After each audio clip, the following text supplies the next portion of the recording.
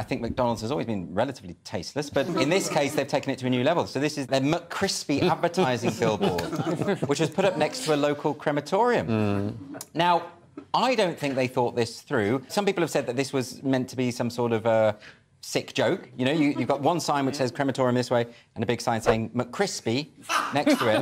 But I honestly don't think they even made the connection in their head. I honestly don't. And if they did, it's funny. Yeah, look, number one, no advert has ever been that funny. Right. And number two, what is created at that crematorium tastes a hell of a lot better than the McCrispy. There we go. I mean, do you think, Scott...